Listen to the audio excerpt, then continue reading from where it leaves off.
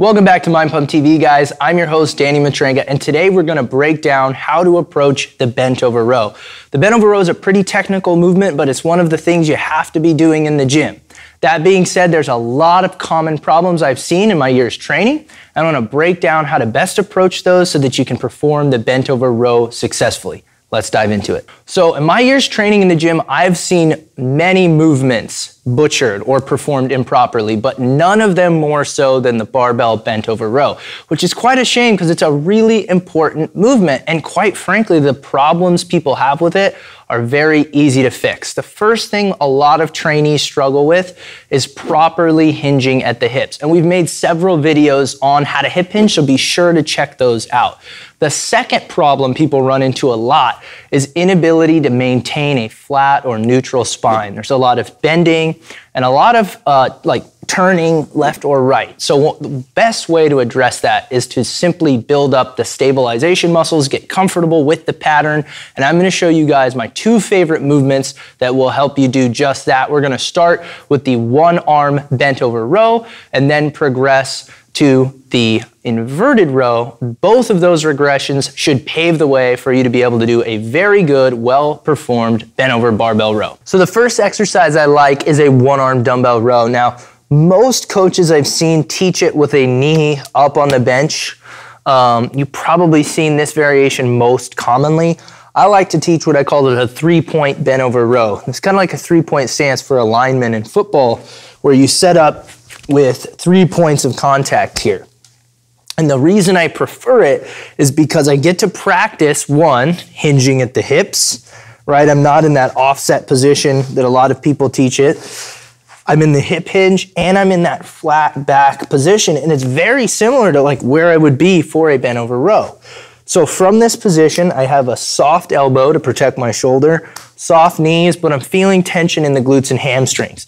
All I have to do from here is brace my core and simply row up. I like to drive my elbow up and back.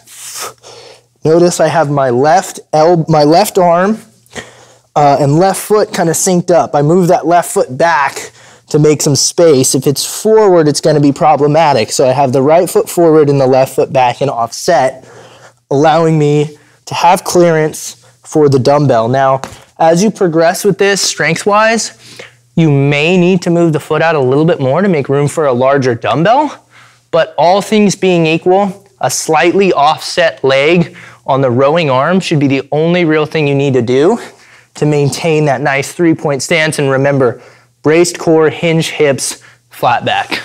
All right, so the second movement I really like when building up to a properly performed barbell bent over row is a modified inverted row. Now, a lot of people would identify the inverted row as a progression of the bent over row, and they're largely correct.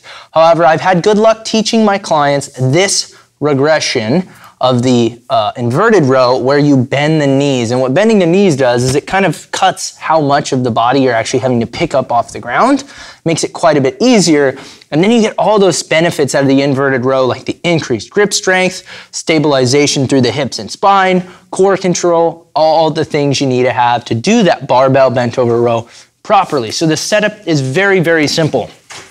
You get a barbell set up in a rack like so, leaning backwards with the back flat on the ground, hands upward in the exact same position they would be if in fact you were doing a barbell row, and then squeezing the glutes to start.